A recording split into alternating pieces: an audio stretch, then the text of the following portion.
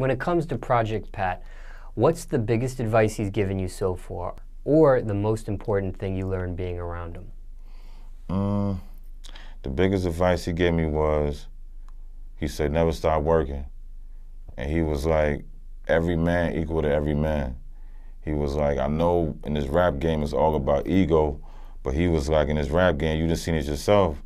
One man can be nothing one day, the next day he can damn go right past the artists that been damn out there doing it for the longest.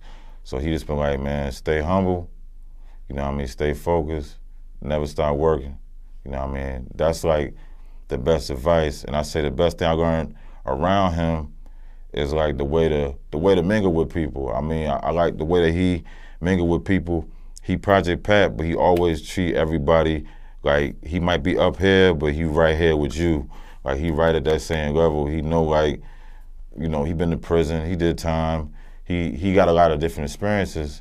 So I like the way he know how to move in the room, even when it's a room full of vultures, like Hov say, he know how to move in the room.